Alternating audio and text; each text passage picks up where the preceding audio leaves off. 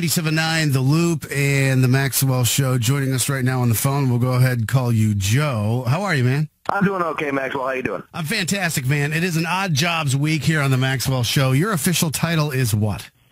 Service technician. Service technician for portalets. Yes, for porta potties.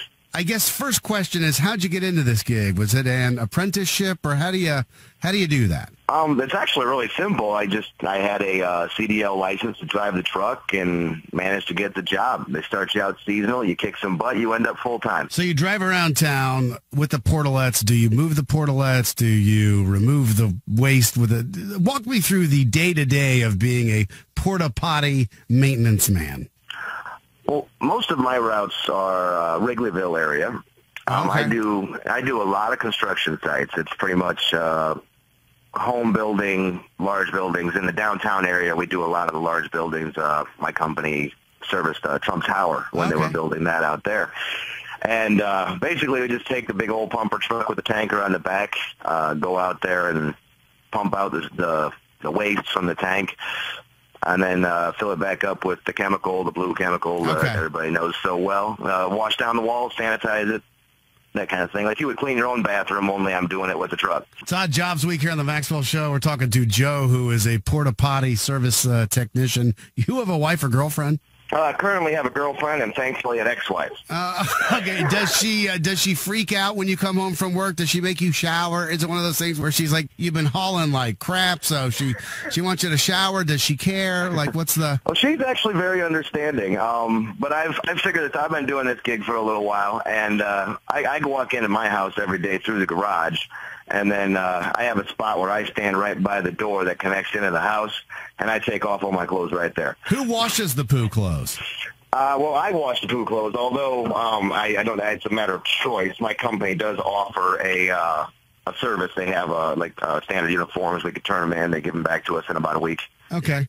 Wondering, is your gig a union job? Actually, yes, we are. We are members of the Teamsters Union, the Gary local, actually. Okay. Now back to the washing of the clothes when you're done with the job. Is it just like standard, throw it in the washing machine with a little bit of ALL all, or do you have to do something a little heavier? Well, you know what? I go to Costco. I buy the concentrated stuff that you would normally use with the high efficiency washers and stuff, and then I use a lot of it. Okay. That's my way of doing it. Now, most of the guys in the company, well, I'd say a lot of them, not most of them, they opt into the company's way of doing it, and I'm not entirely sure what they do. I imagine they got a bigger process than I do. How many times do you actually wear one of those uniforms? I got to imagine the recycle rate on those is pretty high. They get damaged before they actually become unsanitary. Let me say it that way. We work real hard. I mean, I'm using a 3-foot long wand on the hose. So I mean, it's not like I'm getting the stuff on me. I'm not in there with a shovel. Okay. So I'm not in there digging around in it. So it doesn't typically get on you. What's the worst thing you've seen come out of there? For me, the worst for me, honestly, is when when the homeless get in there. They leave a lot of stuff in there, and we're talking everything from food to clothes to whatever. Oh, really? Yeah, you name it. I get it, and that's when I do, unfortunately, have to get in there and start digging things out because the truck can't pull clothing out of there, you know? Ooh. Okay, so when that happens, is there a hazmat suit? Is there, elbow-length gloves? Or, what's the deal? What, tools? How does that... Yeah, we use chemical gloves. Okay. So we don't touch anything with our bare hands for the most part. So, we got chemical gloves, and, what I personally do is I actually use the suction hose, and I'll pick it up with the suction hose and drop it inside a trash can or something, Right on. So, that there, and aside from that, it's just, the kids loving to tip the darn things over. That's always fun. Oh, sure. Okay, so that does happen. Still happens. Kids more still than you do can that. handle. Okay. Yeah, typically it takes me about 3 minutes from the time I pull up my truck to the time I leave doing one porta-john.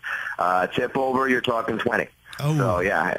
That's awesome. Well, thanks so much, Joe. I appreciate you taking some time with us here on Odd Jobs Week. Hey, all right. You guys take it easy now. Take care. Bye. Take care, Joe. All right, thank you. Bye-bye. All right, tomorrow on Odd Jobs Week, we talk to a guy who will...